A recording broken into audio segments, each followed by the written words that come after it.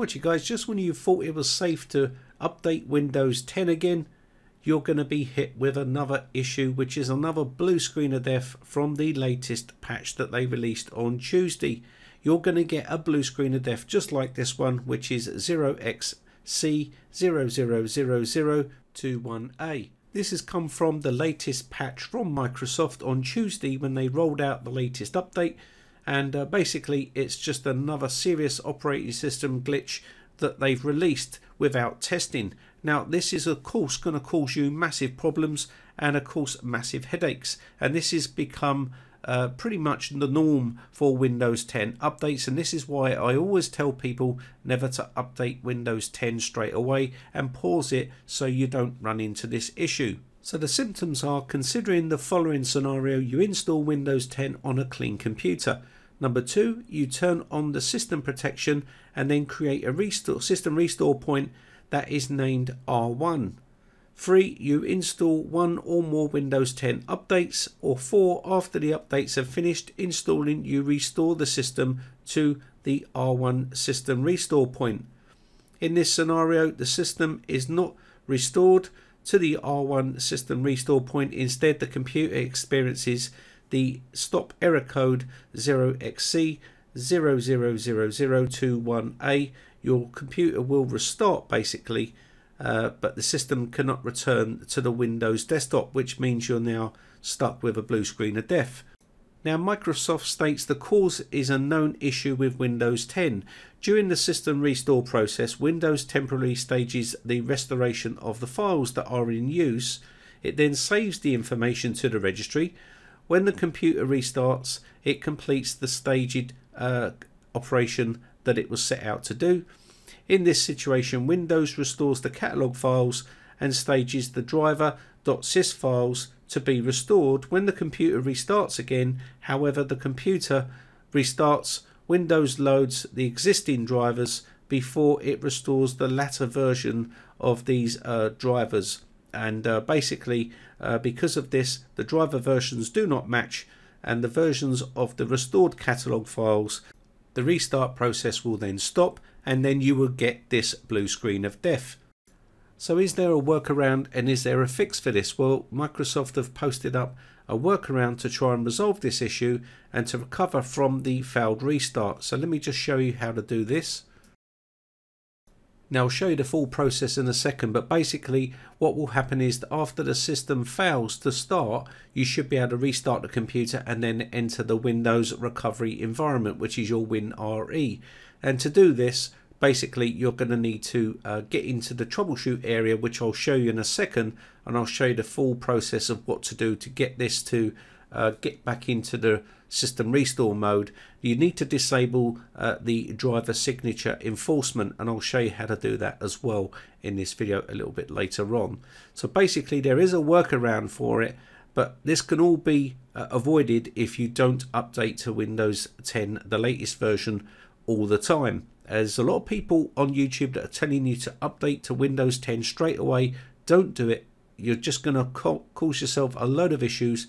Basically what you want to do is pause those Windows 10 updates, which you should be able to do because I've made loads of videos showing you how to do that, and basically wait until the updates have been rolled out, all the bugs have then been fixed, and then you can update at a later date, maybe in a month or 2 months or 3 months time, when all the bugs and all the issues have been resolved. Because what's going to happen is every time Microsoft release a Windows 10 update, which is a major update like these, there's always major problems, and guess what, it's going to be you that suffers. And of course this one is just another issue that you're going to have to deal with, which you should have never really had to deal with in the first place.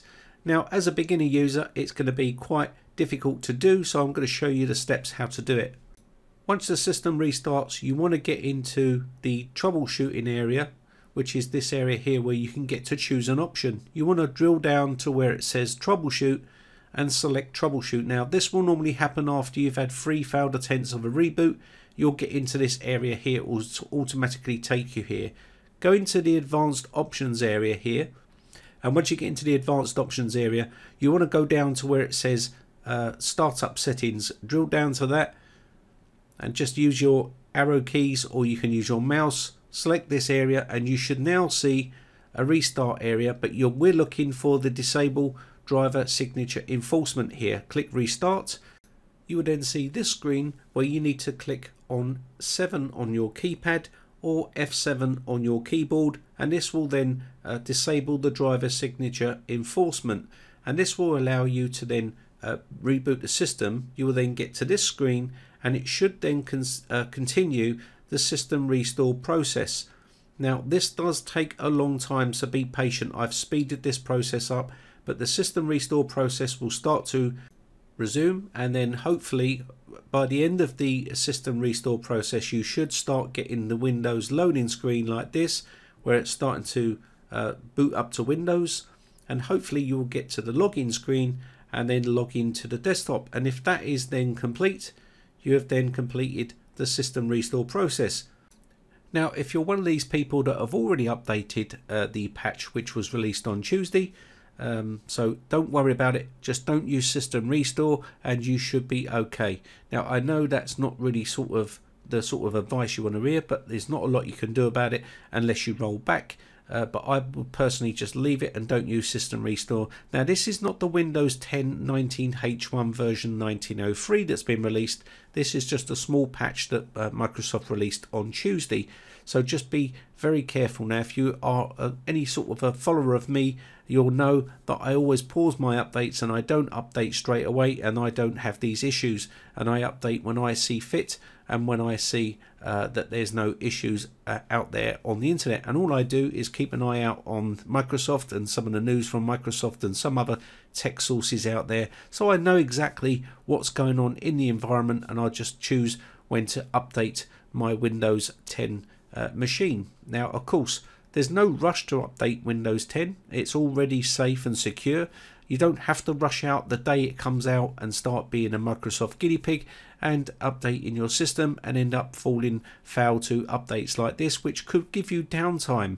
And if you're a business, this is really crippling to a small business. So don't do it. Just pause your updates and wait until all the glitches have been resolved. Now hopefully the version 1903 is going to be resolving a lot of the bugs and other issues with Windows 10, and I'm hoping it is, because Microsoft need to pull out all the stops on this release, because there's been big talk about it being the best version yet and also fixing a lot of issues that are known to Windows 10. I'm hoping this is the case, and hopefully we can get a stable Windows 10 version, and hopefully they will leave it alone and stop messing with it and keep breaking it and giving people loads of headaches.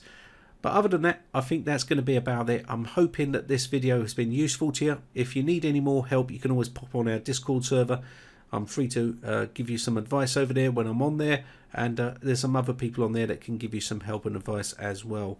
Other than that, have a great day. My name has been Brian from briteccomputers.co.uk. Thanks again for watching, guys. Have a great day. Bye for now.